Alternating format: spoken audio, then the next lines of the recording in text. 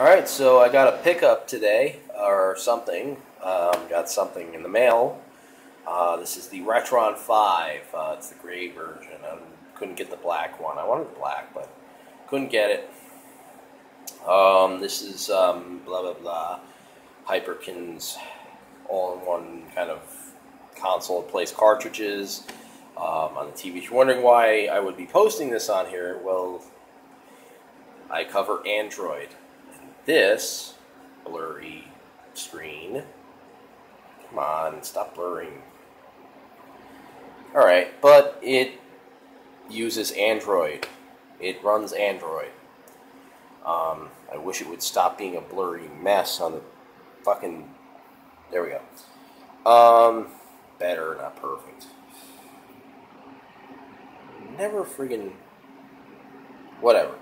But yeah, it plays cartridges and does not have a million wires like the original systems. Now, I have the original systems. I plan on getting rid of them because they collect dust. They sit around because they have so many wires and things, and it's just too much. And not only that, but if I want to use it on my HD television, it looks like crap.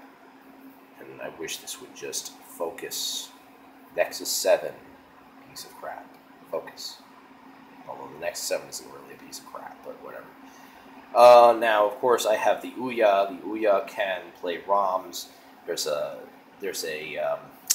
device that you can get, kind of adapter that allows you to pop in cartridges and stuff like that. It's out of production now. The person who makes it no longer makes them. I'm sure you can get a hold of them, but there is no NES support for that adapter. And but it does do N64, which this does not. But if you have a pile of cartridges that you have laying around and you want to at least play some cartridges, mine were collecting dust. But I wanted to be able to, I thought it would be cool to be able to pop the cartridges in and actually play them on the TV. And so I don't have to get rid of my cartridges or anything like that. Keep some of the nostalgia going there or whatever, instead of just using ROMs. So it plays old games up to 720p. You can use filters. It looks really nice on the TV. I've upgraded it. The firmware is upgraded. I wish there was internet on this thing so you could upgrade it automatically. It's running Android. I don't see why it couldn't do that. So they couldn't have some kind of Wi-Fi antenna and have it upgrade automatically. But you have to go to your PC, and this thing is blurry again. There you go. You have to go to your PC and put in SD cards and all this other stuff. It's a little bit of an annoyingly complicated update process, but once I'm done, it's updated, all that. Now there's a controller for this thing. It's a piece of garbage, basically. I mean, it works. You can use it. It's very uncomfortable to use and hard with some games. So yeah. So yeah, that's the controller. You can use the original controllers with this, though. That's the good thing. Downside is, because it's playing on an HD television through HDMI cables, light gun games are not going to work unless Hyperkin comes up with some kind of workaround light gun type thing where it's like using like a mouse thing to play on the TV. Then that's not going to work. Other Bluetooth controllers, Android controllers, will not work with this. So there are quite a few downsides. If you just want to play ROMs or whatever, I don't recommend this. In fact, you can't play ROMs on it, as far as I'm aware.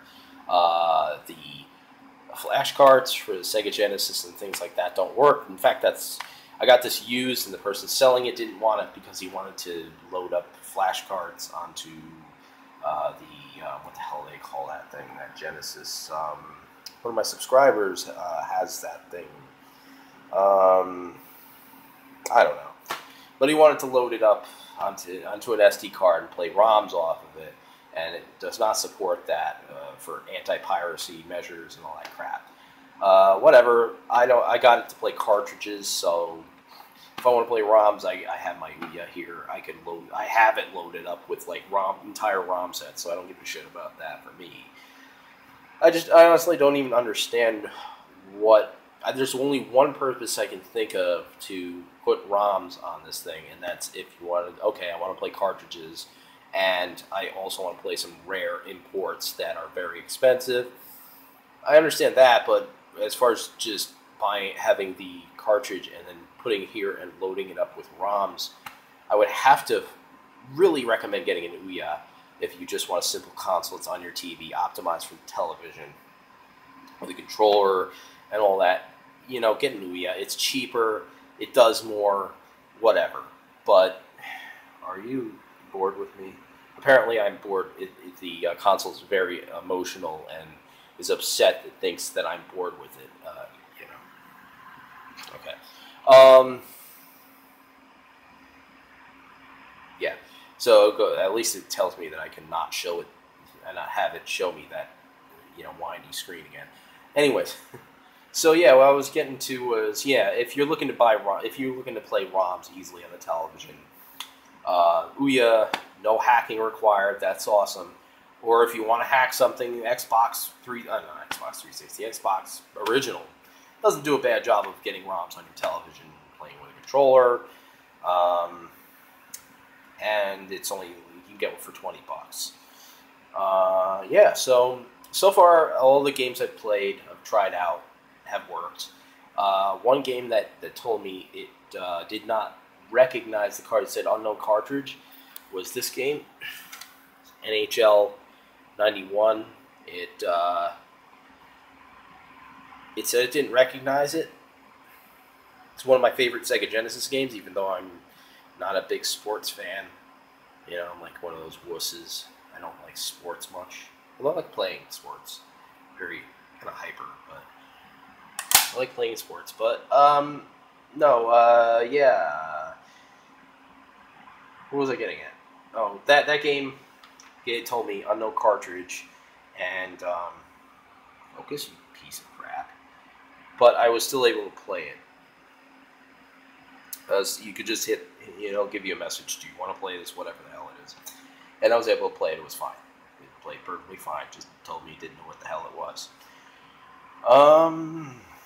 Played Virtual Racing, that worked. I had to insert the cartridge about like 4 times to get it to read the cartridge. I think that's the card ports. They're a little funny. When I first heard that the card ports were tight, I have other clone consoles. One was the Retron 3. That was a piece of crap.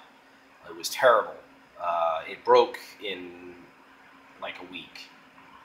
And so I hope this experience is a little better than that. So far it's been fine, but I've only had it for like probably under an hour. Tested games, everything works. Even my Aladdin cartridge, it's a little iffy. That worked. It's like I said, I played Virtual Racing. Well, the graphics looked a little funny on that, though. The sound was fine, but the graphics on the bridge and things, I don't know if it's normally like that. I don't think so.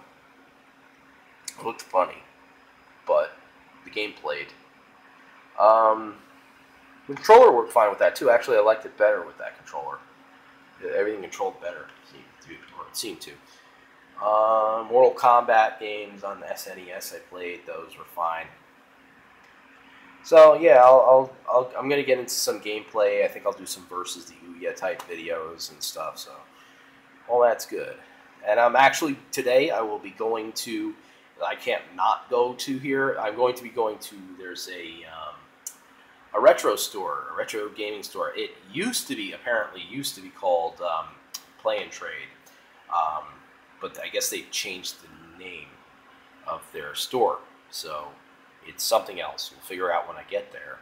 I'm not going to be recording myself there. I just don't have the balls to be walking around with a camera going, ooh, here's a game, and this is this. And, you know, I feel stupid doing that. But, you know, I like it when other people do it because, you know, I enjoy those videos. It's just I don't have the balls to do that.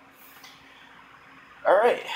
So that's the end of this video, and I will be just simply uploading this, and I think I'm going to head out, get something to eat. I need to do a few things, and I'm going to be picking up some retro games because I don't have anything for the Game Boy Advance or for the original Game Boy or Game Boy Color, and I believe this works with all that. And there are a few games I'd really like to play, although I think it's better off that you play those games on a portable. But some people actually prefer to just play everything on the TV, so people end up missing games because they want to play them on the TV. So there are some cool portable games out there, and if you don't like playing on portables, you know, it would be cool to plug in a couple of those games and play them on your television. And of course, also if you're worried about piracy or something, I'm not. But if you are worried about piracy, you know, you can have legit cards and play them on your television. Through emulation, it is emulation. So I don't care about that. I care about more accurate. I care about it being somewhat accurate. It doesn't have to be 100% perfect. I'm not like a purist, where I wouldn't be sitting here playing this stuff with emulation. And yeah, I actually prefer emulation over the real thing. So yeah, the real thing does not, you know, put any magic sauce in my butthole. And that's that.